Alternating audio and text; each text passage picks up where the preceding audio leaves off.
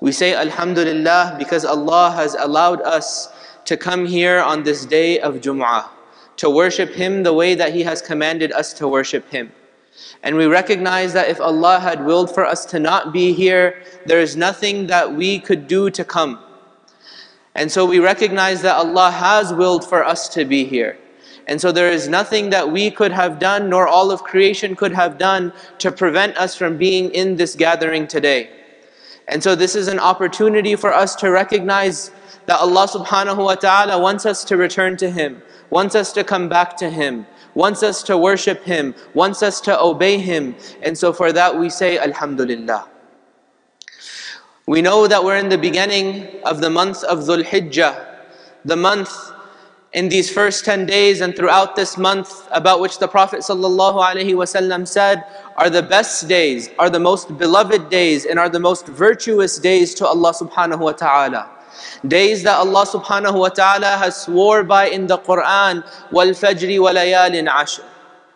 Days that the people across the globe in the millions go and congregate at the house of Allah subhanahu wa ta'ala on a yearly basis solely for the obedience of Allah subhanahu wa ta'ala.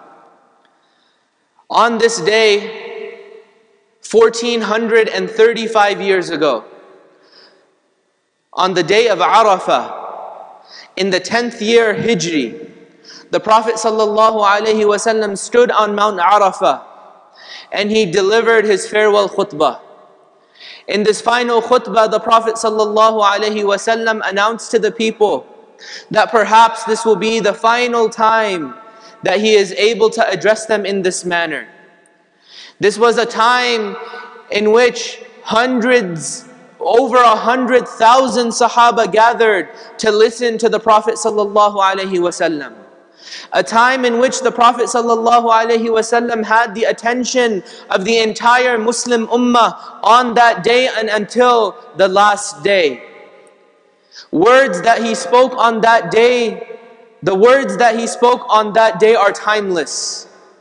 And so we revisit the khutbah al-wida' that the Prophet ﷺ said on the blessed day of Arafah, 1400 plus years ago. On this day, the Prophet ﷺ not only diagnoses every single difficulty and every single ailment that mankind is going to have until the end of times, but he also presents an antidote to all of those ailments.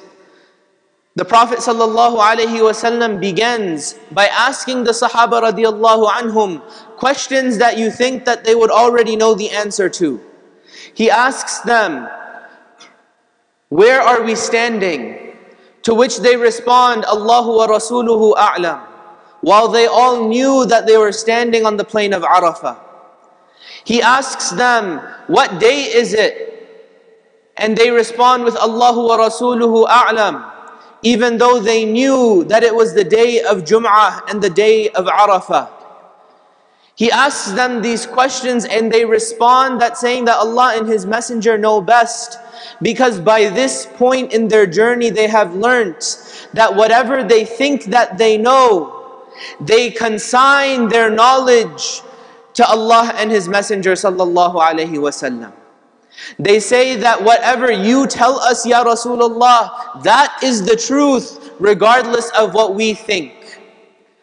And so even though the Prophet ﷺ confirms that they are on the plain of Arafah, and he confirms that it's the day of Jum'ah, and he confirms that it's the day of Arafah, it is not because it was that day and on that plain, but reality was set on that time by the Messenger of Allah ﷺ. It was true because he said it was true. وَقُلْ جَاءَ الْحَقُّ وَزَهَقَ الْبَاطِلِ إِنَّ الْبَاطِلَ كَانَ زَهُوقًا. That whatever the Prophet ﷺ says to be true, it is true because he said so, not because of anything else. And so that's why they learned Allahu wa rasuluhu a'lam. It was that day that Allah subhanahu wa ta'ala revealed الْيَوْمَ أَكْمَلْتُ لَكُمْ دِينَكُمْ وَأَتْمَمْتُ عَلَيْكُمْ نِعْمَتِي وَرَضِيتُ لَكُمُ الْإِسْلَامَ دِينًا. It was that day that Allah subhanahu wa ta'ala said that the religion has become perfected, that the blessings of Allah subhanahu wa ta'ala have been completed, and that He is pleased with Islam as a religion.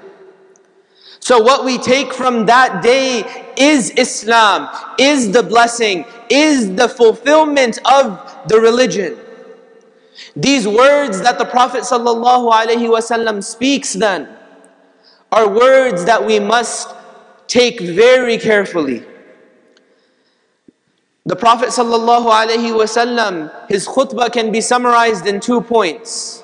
Each point is of course deserving of detail, but we'll summarize it for the sake of time. The 2 points that we can take away from the khutbah of the Prophet ﷺ is the protection of the honor and the rights of people, number 1. And number 2, the protection of the property and wealth of people. That if we can honor and protect people, and if we can honor and protect their property, then nothing will go wrong. And as we look at history from that moment until the moment that we see today, these are the 2 things that we constantly face that are being violated by oppressors over and over and over again. And so now when we see the oppression of people, the oppression of Muslims taking place, where their rights as human beings are violated, and their property and their wealth is being violated, it should come as no surprise to us, because the Prophet ﷺ told us, this is what evil people do. This is what people do who go against my sunnah. And so it is our duty to return to these teachings and protect and honor the rights of people, and protect and honor the wealth and property of people. The Prophet ﷺ says, أَيُّهَا النَّاسِ إِنَّ دِمَاءَكُمْ وَأَمْوَالَكُمْ حَرَامٌ عَلَيْكُمْ. That the blood and the honor of each other and the wealth of each other for you is inviolable. It's sacred. Do not oppress it. Do not transgress it. And then he gives examples, sallallahu alaihi wasallam. What are the examples that he gives? He says the examples of what? Racism. That a black is not preferred over a white, nor is a white preferred over a black. He gives the example of nationalism, that an Arab is not preferred over a non-Arab, nor an Arab over an Arab. The only way to measure criteria is by taqwa. And so he addresses 2 ways in which oppression is going to take place from that point until the end of times. Through nationalism and through racism. And this is exactly what we see today. He says what? Sallallahu alayhi wasallam, that there will be oppression that's going to happen between men and women over one another. And so honor your men and honor your women, because they're going to use the power that they have in society to oppress and silence the other gender. And so what do we see happening in our communities today? Domestic violence in our communities today. Oppression between spouses in our communities today. Divorce within our communities today. How many things because of the oppression that takes place between a husband and a wife? He knew this, sallallahu alaihi wasallam, and he warned us against it. And number 3, he said, sallallahu alaihi wasallam, that shaitan is completely in despair today, because he knows that he cannot push you towards kufr and towards shirk.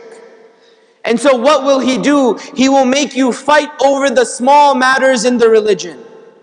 He will make you fight over where you place your hands, or what direction you face, or when you celebrate Eid, or when you do X, Y, and Z. Things that are so small and so minor, but we make them so big. So that we can say that such and such Muslim is a munafiq, or a kafir, or a hypocrite, or X, Y, and Z. Whereas it was the philosophy of the Prophet ﷺ to accept everyone and to use the religion to build people, not to use knowledge in the religion to take people down. Then, the second point, to protect the property and wealth of individuals. What is the way that the Prophet ﷺ reminds us about in this khutbah? He says the number one thing that's going to be used to corrupt people's wealth is interest.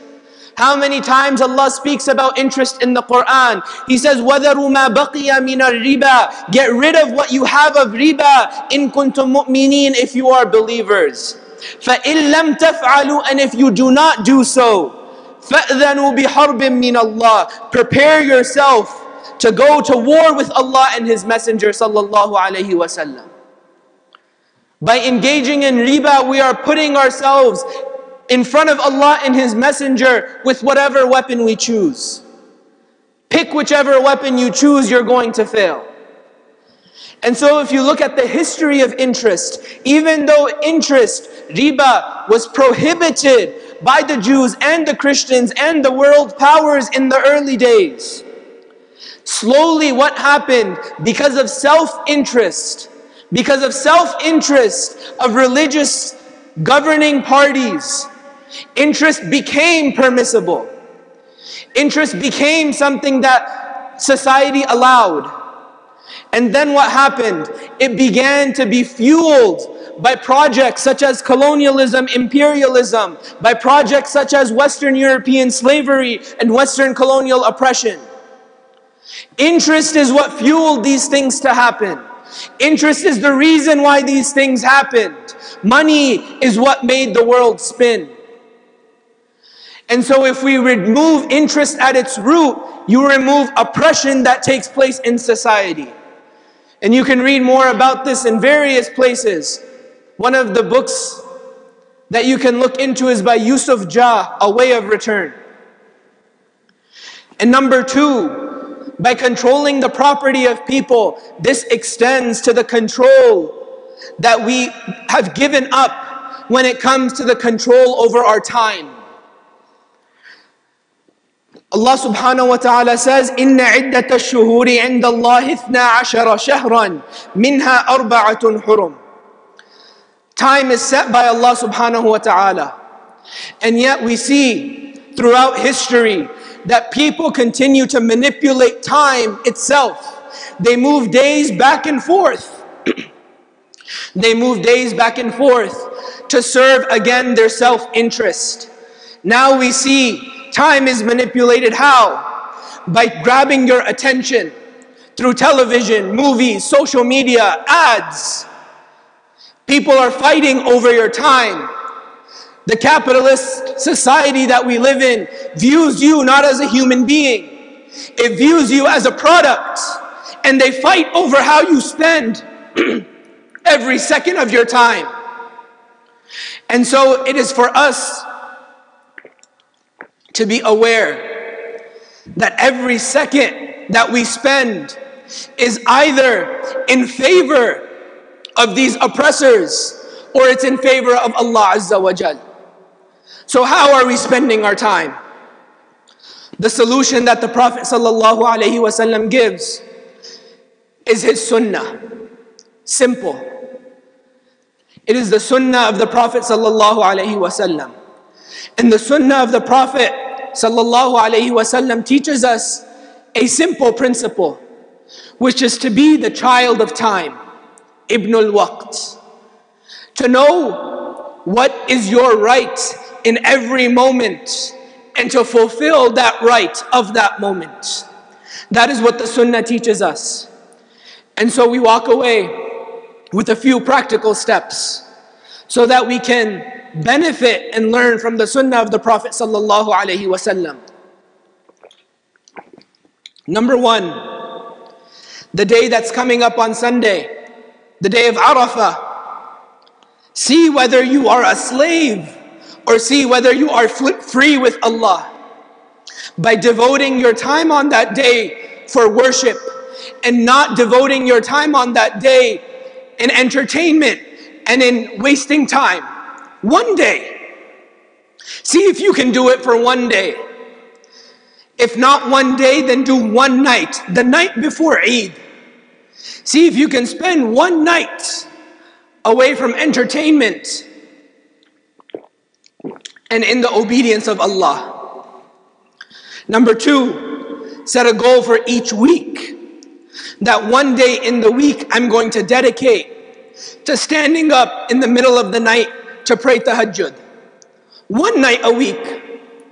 And see whether or not we can do it. A goal for each month.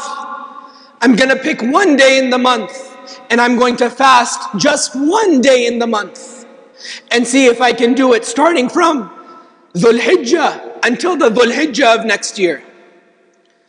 And then one task for the year is whether or not I can spend time this year reading one book or listening to one series on the seerah of the Prophet Muhammad sallallahu alaihi wasallam.